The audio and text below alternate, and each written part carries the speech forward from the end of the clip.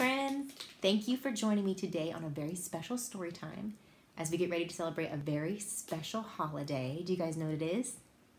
I have a clue in my lap. Easter! We're getting ready to celebrate Easter. Why is Easter a big deal?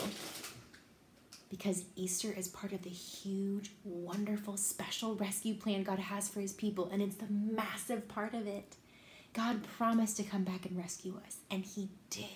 He came as a person, Jesus. Jesus lived a perfect life. He died on the cross for our sins, and then he didn't stay dead. He rose from the grave. So this week we're getting our hearts ready for Easter, remembering what Jesus did, remember what his life was like, remember how he loved people, and how he is God. So we're going to read from this book this week as we get ready, the Jesus Storybook Bible. Every story in here really happened. Now, Frog and Toad, those are great stories. Max and Ruby, great stories. But did they really happen? No, this really happened. These are all based on the Bible. And in the Bible, every word in there is true. So are you guys ready to read with me? This is a story from Jesus' life called Washed with Tears. And you can find this story if you have a Bible. You can open up your Bible and you can find this story in Mark 14, Luke 7, or John 12. One night, Jesus went to dinner at an important leader's house. The important leader invited his important friends. They were all sitting down to eat when a woman walked in. She was not invited, but everyone knew who she was. Who does she think she is? The guests whispered. How dare she? The woman was a big sinner, and everyone knew it.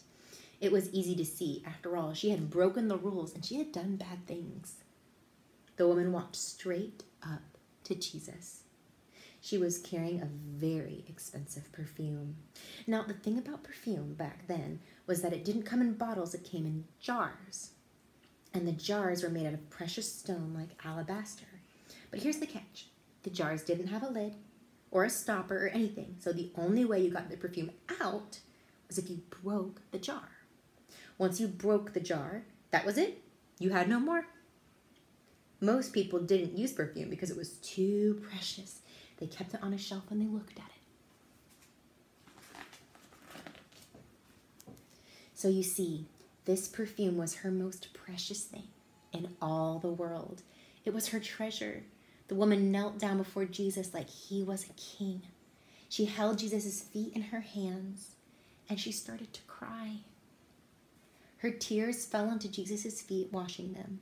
She kissed his feet and dried them with her long, dark hair. And then she did something strange. She broke the jar and poured perfume all over his feet. Everyone gasped. What a waste! Over someone's feet? Something so expensive as perfume?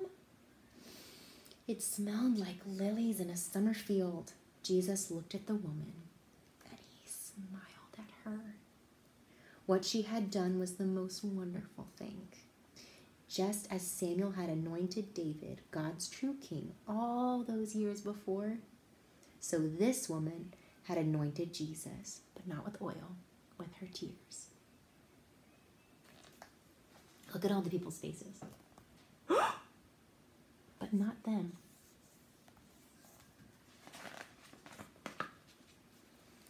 The important people were cross. They thought Jesus should not be kind to this woman.